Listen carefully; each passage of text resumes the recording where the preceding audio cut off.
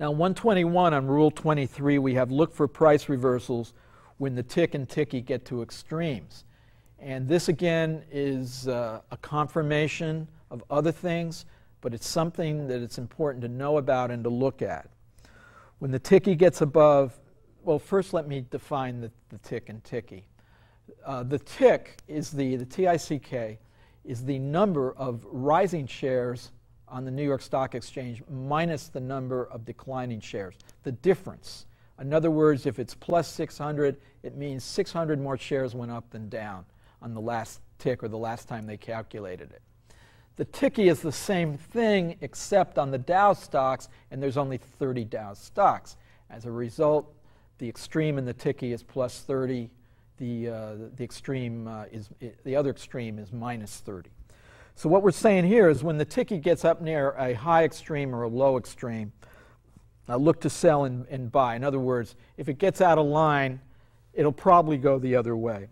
And the same applies to the tick. When it gets above 600 or 800, you want to sell, or below minus 600 or 800.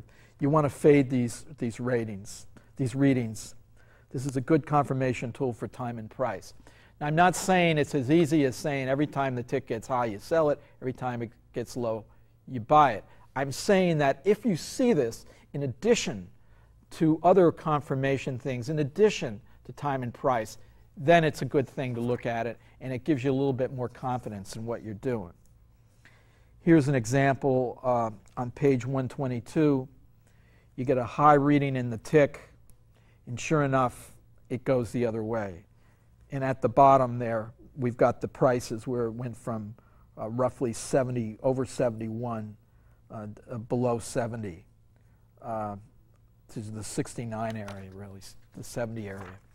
Here again on 123, we've got a low reading in the ticky down at minus 25. Remember, the maximum is minus 30 on the Dow side, and the futures made a rally off of that. Rule 24 involves a little mathematics. You need a calculator to do this. You take the intraday highs and multiply by key Fibonacci numbers to predict tops and bottoms. And again, this is an interesting formula to use, calculation to use. One of them is the 618. We use it in a slightly different fashion here. And the others are the 1.382 and the 2.236. These are the three key numbers. You take a range, you take an early morning range, whatever the range is, after a certain amount of time early in the morning, and you multiply them out by these numbers. And then you add or subtract to the highs and lows to get yet other highs and lows, hopefully, on the day. See, as the day develops, going into the day, you know, if you know your futures, you know that it has a given range of whatever, 1,000, say, in the S&P, or 1,500 or 1,400. So if you have a 200 or 300, 400-point range, there's a high probability that that range is going to expand out by the end of the day. So the question we're asking here is, where's it going to expand to, and what are the prices going to be? Now, I've done the math here on 125. You've got a range of 530. That's the early range, remember, not the final.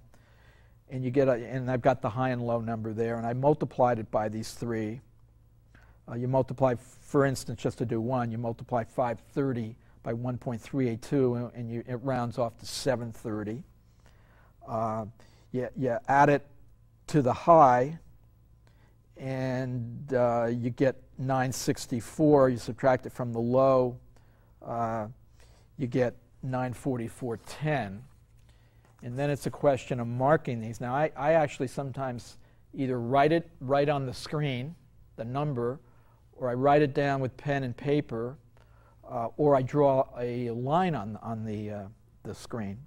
So now I've got projected highs and lows on page 126 based on where it should go. And you turn over to 127, and you've got not just the intraday range, but where it actually went to. And you can see it went right to some of those targets right there. We had a 58.40, and that's where it went to. And remember, prior to that, it hadn't gone anywhere near that number. On 128, we've got projected highs and lows. And then you turn over to 129 and you see the targets there. In this case, not only did it reach one target, it reached the second and even the third to the exact tick. So this is a very good thing to look at. The important thing here to remember is you've got to do these calculations during the day. Even though you may only be in the market 20 minutes or 30 minutes, it takes 2 or 3 hours of hard concentration to find these opportunities. And during those hours when you're not in there, you're doing these type of calculations and you have a whole list of numbers written down or on the screen of your computer, and you're looking at those numbers and thinking this is where it should go, this is where the move should stop. Here again on 130 is another illustration of that. And you can do the math and work through it and see how I came up with these projected highs.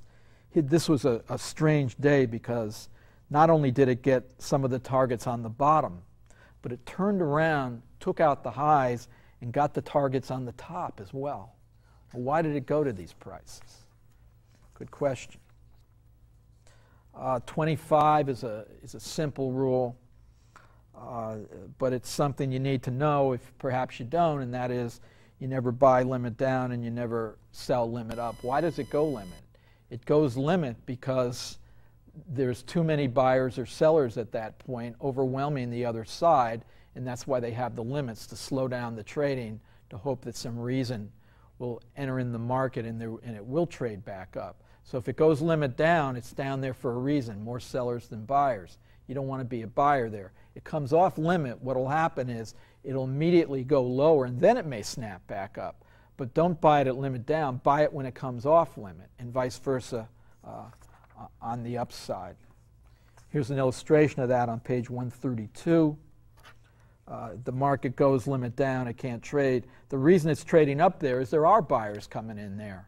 But look where they buy it. They buy it up at the 46 area and it's headed for 38 on the downside.